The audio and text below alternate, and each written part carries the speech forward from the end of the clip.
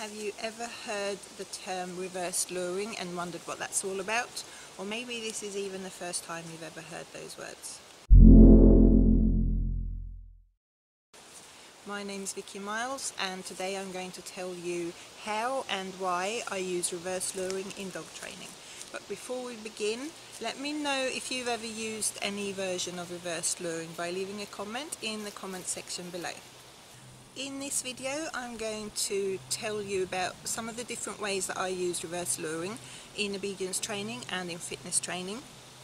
Now, there are several ways to train reverse luring. You might have seen different versions to the one I'm going to show you today, and that is fine. There's no way that is the right way or the wrong way, they're just different ways of doing the same thing. Reverse luring is an impulse control exercise. So what you're basically using is the dog's ability to control its impulse to do something that it wants to do.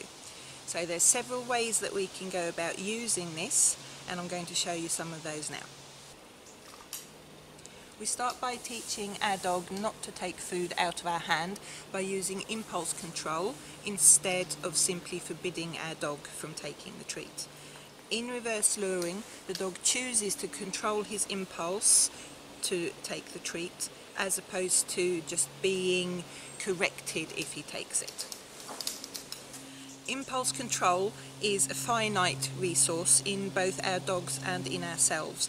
That means that we run out of impulse control. Now, when we run out of impulse control, that's when we do things like answer a comment on Facebook instead of just scrolling past, or snapping at someone when we get irritated, when we can't really control the urge to do something that we know we shouldn't do. And it's the same for dogs. When dogs are tired, stressed, or they've used up all of their impulse control, they will start acting on their impulses. So when we train impulse control, it's important to know that it's a finite resource. We need to take a break from the training and let the dog refill its impulse control ability before we carry on the training.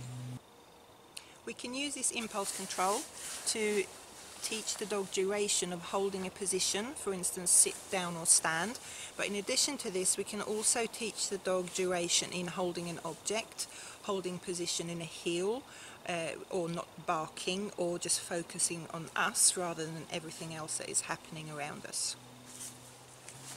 In fitness training, duration in a stand is really useful, and it's one of the first things I teach a dog to do. I have that as a foundation skill for most of my fitness training courses, the ability to hold a stand for a longer period of time, and reverse luring is an excellent way of actually getting this stand. We can also use it to get the dog to actually change positions. So we use the reverse luring to get the dog to keep the position, and then we also use it to get the dog to change its position.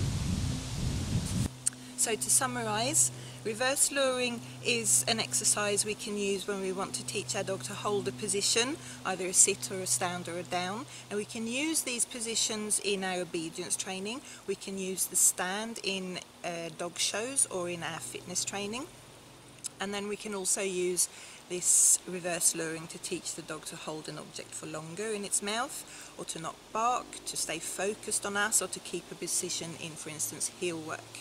If you want to learn more about canine fitness and foundation training, hit the subscribe button and that little bell icon next to it, and that will give you notifications every time I release a new video. I release videos on Tuesdays and Thursdays, and if there's a specific topic that you want me to do a video about, just let me know in that comment section below.